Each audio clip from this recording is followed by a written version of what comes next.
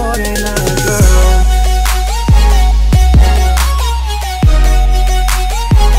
My morena girl.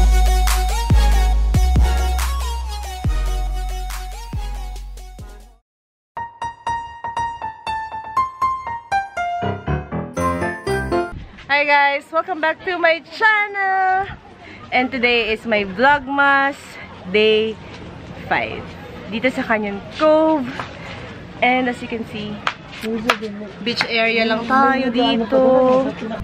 So napagkasunduan namin na kami magsiswimming po ngayong araw na to. Para sa aking VLOGMAS Day 5. Ayan. Kahit siya ay tinatamad, tayo pa ay magsiswimming. Ako ba yun?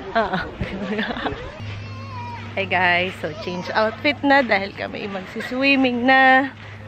Ayan, as you can see, mainit na, pero kaya boom boom lang. So dito kami sa dagat area, dito sa dulo kasi hindi dito masyadong mainit.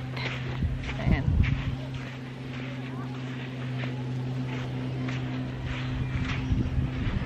Hi guys, so it's time to swim. Ayan po sa pool area. Swimming po tayo mga kababayan. Para po sulit ang ating Canyon Cove adventure today. Sobrang lapit. Tara. Hindi niyo mo kamalay. At ganito po kalalim dito ang tubig. Yan, medyo lang po ang kaya natin swimming. Tulak talaga kita. Kasi tayo po ay hindi marunong maglangoy. So ganito na lang po tayo.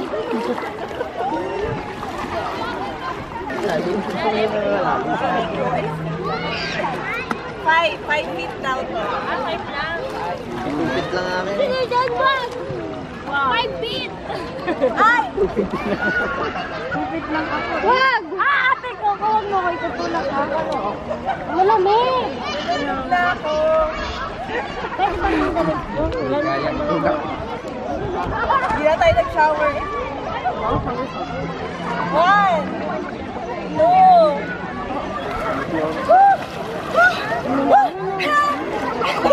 Anong amoy? Pwede na tayo maglaba dito. Baka naman hindi na yan. Mamumuti ako dito. Yun oh.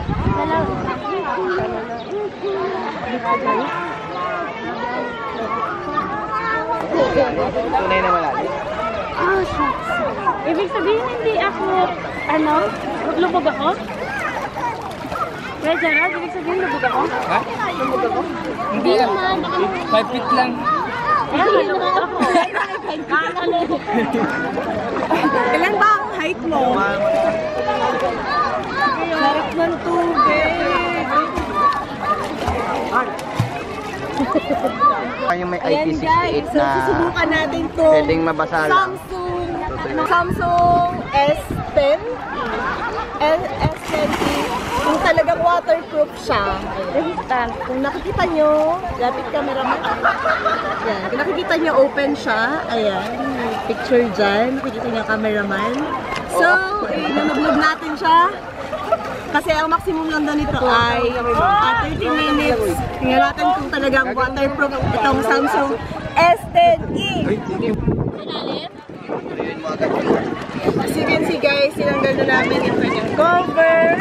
Pero 30 minutes lang dito. Pero parang ang ang init. So ilublog na. Game. 1. Kinakabahan tuloy siya. 2 mini heart attack. Okay na, okay na. Seconds lang. Seconds lang. Ay guys, ang galing! Function pa rin siya! Amazing! Wala, hindi napindot. Grabe man ay. Ayan, okay siya, okay siya. Ang galing! Ganun pa rin talaga, no? Ayan o, nagpa-function pa din siya. Tapos mamaya, hindi na. Ayan, o, diba? Nagpa-function pa din siya. Ang galing. O. Tapos mamaya, wala na. Galing! Okay nga talaga, Samsung S10E. Pwede pala siyang underwater. Samsung S10E. Ang price niya sa market ay around 39,000. Diba? Worth the price din naman eh. Ganda-ganda. 2, 3, lubog!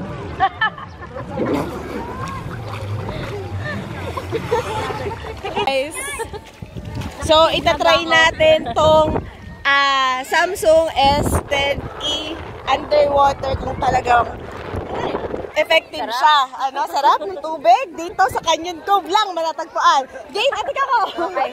1, 2, 3, go!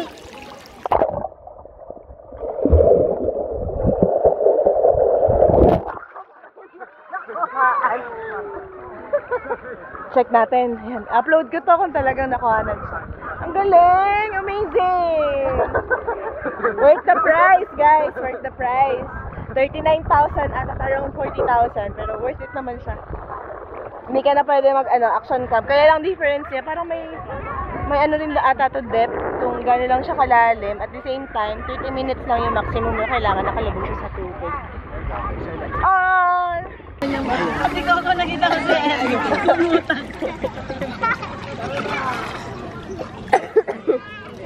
Si Kenzie na, gana pa rin siya, guys.